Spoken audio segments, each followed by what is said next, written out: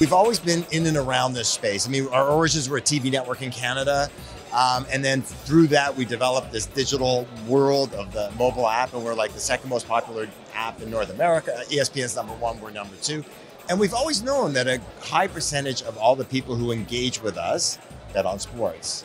So it seemed unfulfilling for us just to become this super affiliate. We looked at the market, we said, look, the best thing to do is just go all in.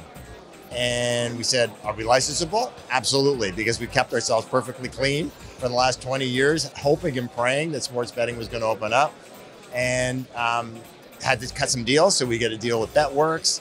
That allowed us to do the back-end technology. Then we met Dennis Drazen from Monmouth Park, and that got us our license in New Jersey. And boom, 5 weeks ago, we launched in New Jersey. We're literally the only sports media company that's actually the operator. We're the bookie, and we're having a lot of fun, and we're learning like crazy. It's amazing.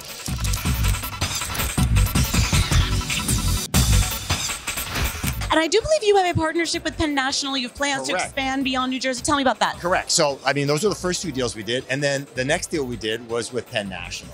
We've always said that New Jersey was just our entrance point, right? And our users, 65% of all of our users on our app come from the States. We have 4 to 5 million average monthly users. They hit our app 100 plus times a month. This was always about doing a national footprint, but we have to do it on a state-by-state basis, which is fine with us. So our options were one of two things. Either we go state by state, or we find a bigger company, a gaming company, that actually kind of thought like us and thinks like us. And there are not many of them around, because a lot of the big guys, the MGMs and all the other, they're kind of stuck in legacy land, and they got a lot of other interests to protect and huge revenue streams.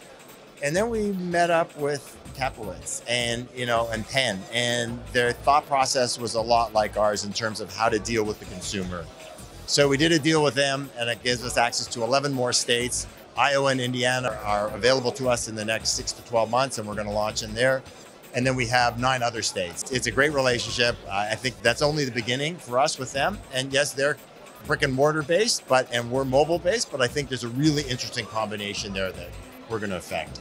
Awesome. I think you're really paving the way with the media company just getting involved in the sports betting world. Right. And I know a big point of this conference here in New York City was to educate media companies here on how they can get involved when things move along here. That's a lot of work. I was about to say, for our viewers and for these media companies, what kind of advice would you have for them if they wish to get involved with actually launching a sports betting app?